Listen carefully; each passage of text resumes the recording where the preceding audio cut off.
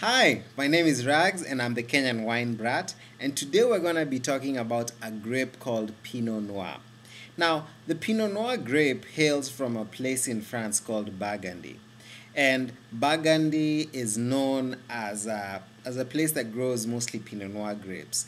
And actually, when you go to a store or something, or a wine store, and you see a French wine that has the name Burgundy, and it's red, chances are that the grape you're gonna buy is gonna be, I mean, the bottle you're gonna buy that has a name called Burgundy is a Pinot Noir.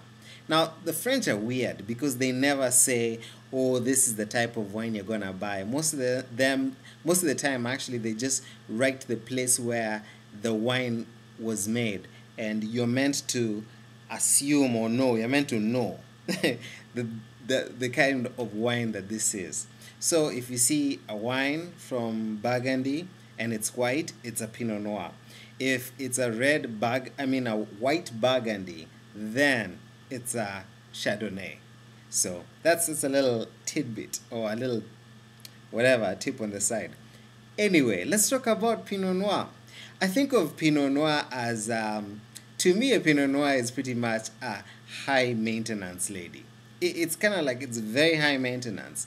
The winemakers take a lot of time and they spend a lot of time taking care of the grapes, making sure that the grape doesn't ripen earlier than it should. They are pretty much no basically the Pinot Noir is known to have a very thin skin, and it's just high maintenance pretty much. It's like like a pretty high maintenance lady. Speaking of pretty, it tastes really good.